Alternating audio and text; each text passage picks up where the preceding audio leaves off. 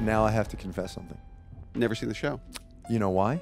Why is that? Because it's freaking scary, man. Come on, zombies.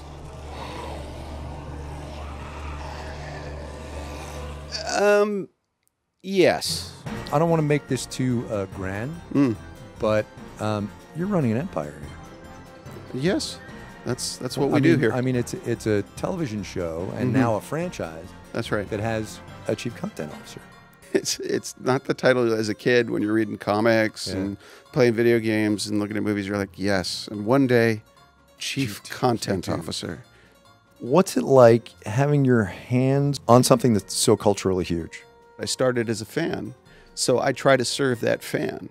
I just want to maintain not only that fandom for, I guess, the health of what I do, but also just for a little bit of joy. I think it's about that. It's remaining the fan I always was and serving that person.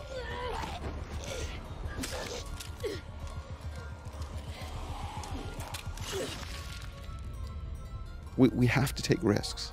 That's serving the audience if you're taking risks. Are we pushing harder? Are we trying to make these shows as different from one another as possible? Are we trying to make these movies different from the shows? Are we offering the audience the very reason to have a universe, which is a varied slate of stories? It occurs to me, actually, this isn't really a show about zombies, right? Not a show about zombies. It's a show about people. It's who you become when all of the things that surround us, that in some ways make us what we are in this insane world, they all fall away.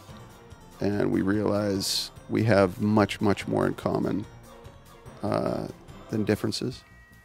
And the weaknesses of people, yeah, they bubble up. And then these incredible strengths that they didn't know they have bubble up.